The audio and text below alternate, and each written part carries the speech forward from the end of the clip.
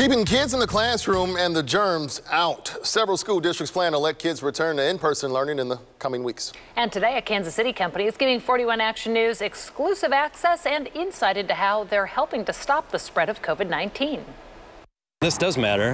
It matters a lot to us, and this is the single most popular question we're getting from our clients.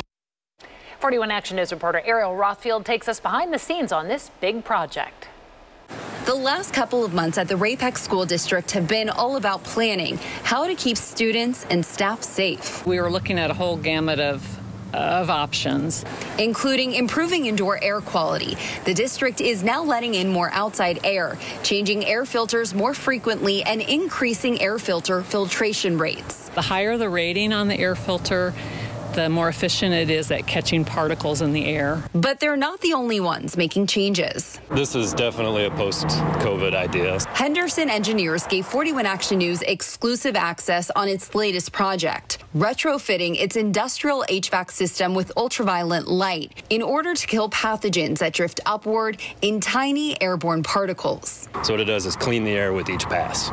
So as the air goes from the space through the ductwork up into the air handler, it gets cleaned, disinfected, and then gets put back into the space. The FDA says ultraviolet radiation is a known disinfectant for air, water, and non-porous surfaces that has effectively been used for decades to reduce the spread of bacteria. Henderson is engineering ways to add these UV lights to existing HVAC systems rather than having businesses replace them, which could become costly. What we're trying to figure out as an industry is how do you do this at scale, because everybody's interested in it now. So coming up with the tools to be able to size it quickly and repeat the process over and over again. The goal, provide businesses, hospitals, and schools with another layer of protection. Our superintendent has a phrase, plan and adjust.